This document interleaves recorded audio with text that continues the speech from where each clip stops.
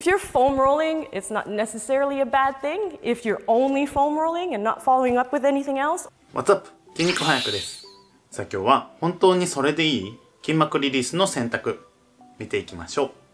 筋トレの疲労回復のためのツール、方法など様々ありますよね。今回はその選び方についてまいさんが教えてくれています。自分に合ったものはどのように選んでいけばいいのでしょうか。早速見ていきましょう。どうぞ。In this industry, things come and go. Specifically, tools come and go. I want to talk a little bit today about the foam roller. It's one of those tools that, as with many other tools, it's all the rage at some point, and then everyone starts dropping it or criticizing it and saying that it's no longer good.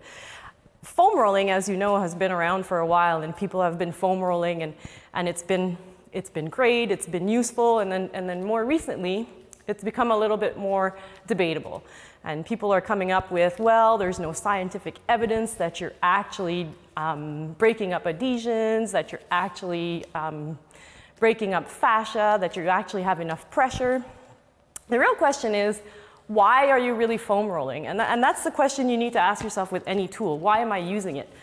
No tool is inherently bad. It's about using it at the right time, right? I really personally hate to categorize stuff as always useful or useless or good or bad, meaning any tool can be good at some point, any tool could be bad at one point if you're using it at the wrong time. So it's all about what's the context, what's the opportunity, what's the why. With foam rolling, I think that if you're foam rolling to create space, if you're foam rolling because it feels good, and after you foam roll, you feel like you can move, then use it. I mean, that's perfect. That's really what you want to do. In the movement optimization course, we talk about mobilization, activation, and integration sequences for optimizing movement. And in the mobilization sequence, the objective is to create space. And how you create space, I mean, that's going to be personal. That has a lot to do with your perception of feeling that you can move better, appreciating how you can move. And if foam rolling for 10 or 15 minutes helps you get that feeling that you've created space, then that's absolutely fine. The only problem is if you're just foam rolling and thinking that that alone will increase your mobility. If you foam roll and you create space, you need to then do something with that space.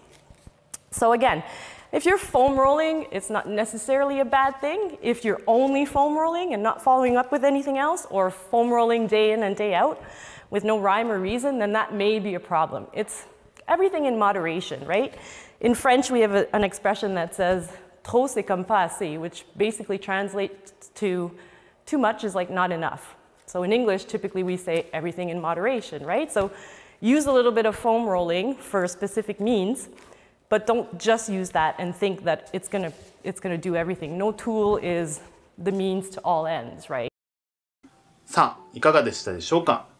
目的を持ってツールを選ぶ。やりすぎは良くない。まとめるとこんな感じでしょうか。とはいえ、目的は持っているんだけど、何を選べばいいのかがわからない人は多いと思います。それについては、一度自分の目的に合ったことをしているトレーナーや治療家など、専門家のところに行くべきかなと思います。当たり前のことに聞こえると思うんですが、痛みからの改善であれば治療家の方がいいだろうし、筋肥大トレーニングのための可動域改善であれば、それが得意なトレーナーのもとに行くべきだと思います。なかなかそういった自分に合ったいいトレーナーは見つけるのが難しいと思うんですが、Twitter や Instagram などで発信をしている人から探すのがおすすめです。トレーナー選びもツール選びと同じですね。でかい人は素晴らしくモチベーションもくれると思うんですが、それだけでなく自分の状況と合ったトレーナー選びができるといいですね。みんなはどんな基準でトレーナーを選びますか？コメント欄で教えてください。僕が受ける立場の時は他の人が持っていない情報を持っていたり、キューイングなど自分のイメージにある言葉の使い方ができる人を選びます。最後まで見ていただいてありがとうございます。感想や動画のリクエスト、チャンネル登録お待ちしています。ではまた。I won't look back when you're around. I won't think twice when you're gone. Don't hesitate to call me back. 'Cause you're